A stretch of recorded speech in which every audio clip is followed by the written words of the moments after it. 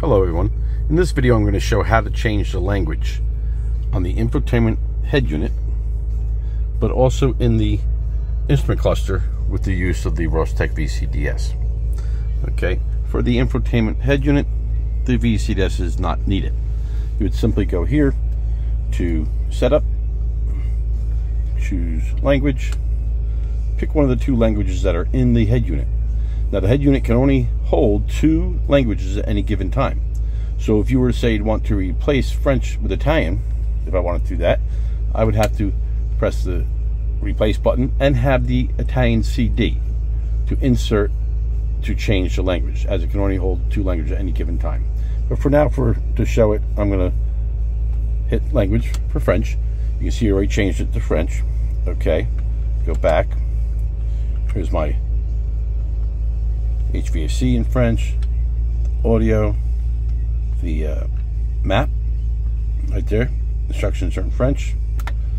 Okay, everything will go to French. All right, go back to setup. I'm going to change it back to English. Oh, before I do, let me show you in the instrument cluster, because we're changing the head unit's language, it'll change in the instrument cluster the navigation, the telephone, and the volume. Those will change to French. Okay, I'll put them back to English, replace, and you'll see they went back to English. The volume is back. Okay, so now what I'm going to do is show you how to change the instrument cluster. So let's go to select. We're gonna go to number 17.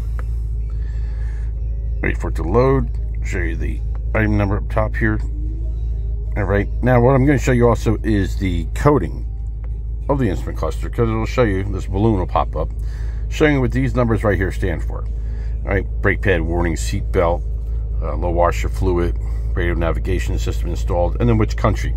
But we're not working with that right now. That does not change the language of the instrument cluster display. So we'll go here to adaption. Okay, we're gonna go up top here. We're gonna pick here. We'll pick language. All right, you can see it's on number 2 for me for English. See, English pops up. All right, so I'm gonna change it to number 4. I'm gonna hit my keypad. I'm gonna backspace one. No, actually I have to delete. All right, I'm gonna put number 4 in there. Sorry, I'm doing this with my 2 hands here with the camera and this. All right, so number 4. All right, and close out my keypad. I'm going to say test it.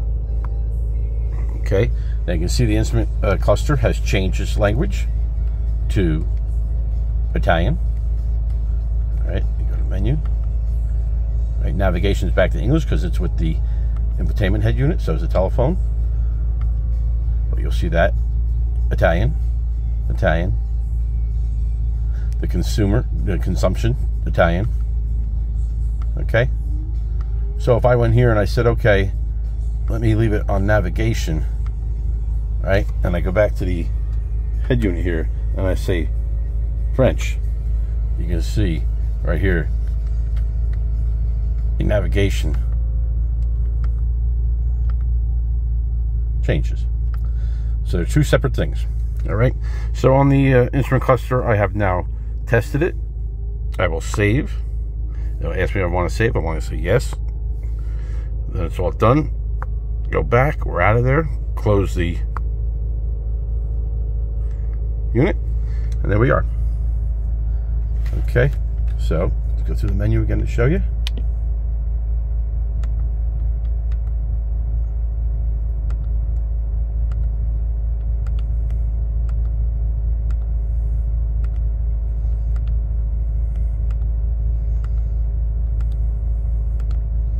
Okay, I'm going to put the language back on the head unit, the English. There we go.